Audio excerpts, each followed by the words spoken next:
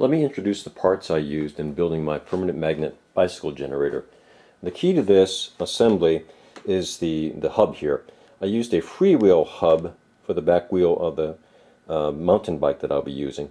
And I found a hub flange which has a bore that's exactly the same diameter as the diameter of the freewheel hub.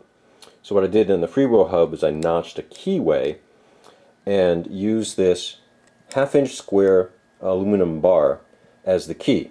And so when the freewheel hub rotates, the key allows the flange hub to rotate as well.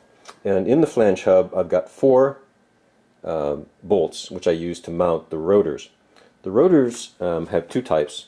Both rotors have a steel disc, and on this on this rotor here, the magnets are mounted. I have permanent magnets, 12 of them for a 12-pole alternator. Of course, the poles will alternate, which is why it's an alternator.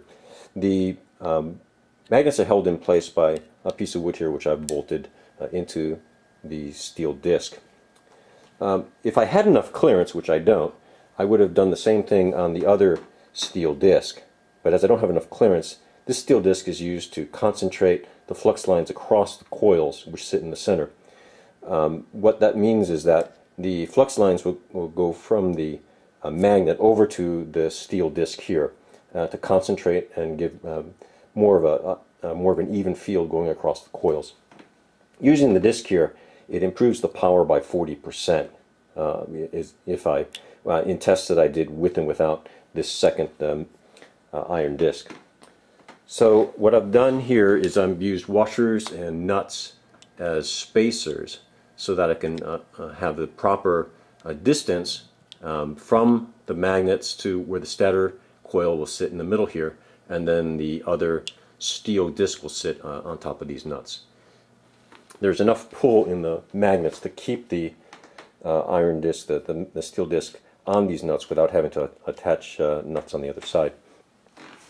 So what I've also got here is a 7-speed cassette, which once the rotors are on, I'll mount here on the freewheel hub. Moving over to the stator, and this is a 3-phase stator. Each phase has 3 coils, and each coil is made of 12-gauge copper wire, 42 turns. And what I've done is configured this in a star configuration. I don't know if you can see through the plastic here, but all 3 coils have their start ends connected here within the plastic for safety. And then I've got the other ends of each of the coils coming out here. And those coils have quick connect on the ends of them to go over to the voltage rectifier. And the voltage rectifier is 3-phase. You can see the terminals here, 1, 2, 3. For the input, and then output here goes to this 9-gauge cable, which will go to whatever power usage I have, whatever load I'll be using. Then I've got some mounting hardware for the stator. The stator will be mounted in the frame to float it between the 2 rotors. I have 4 connecting rods, threaded rods, each with washers here to go against the stator, and then they'll be held in place by these butterfly nuts, which allow me to easily slide the stator along the pole, along the rod, to give me the proper clearance between the magnets or the rotors and the stator.